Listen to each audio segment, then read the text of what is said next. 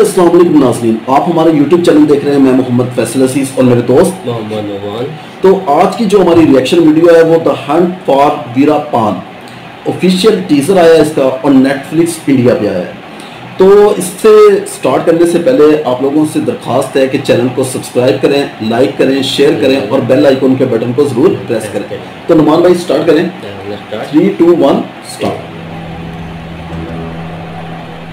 There has never been a set of developments like this in the history of the modern world.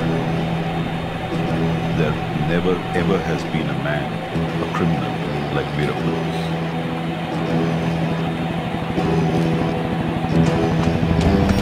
Ora dinam polambada unakaka yare idukadu padarada.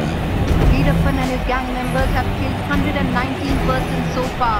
Despite a decade-long effort by 2 states to nab this dreaded criminal, he has run away scot-free every time. It's a matter of concern for the whole country.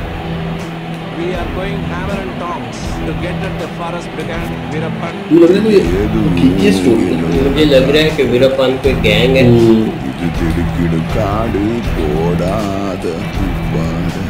How could he hold 2 states to ransom?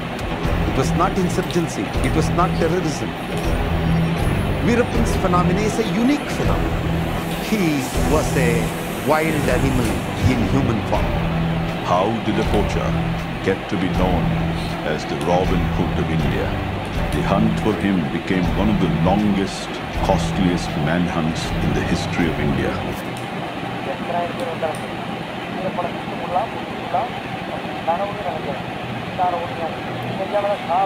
ये धर्म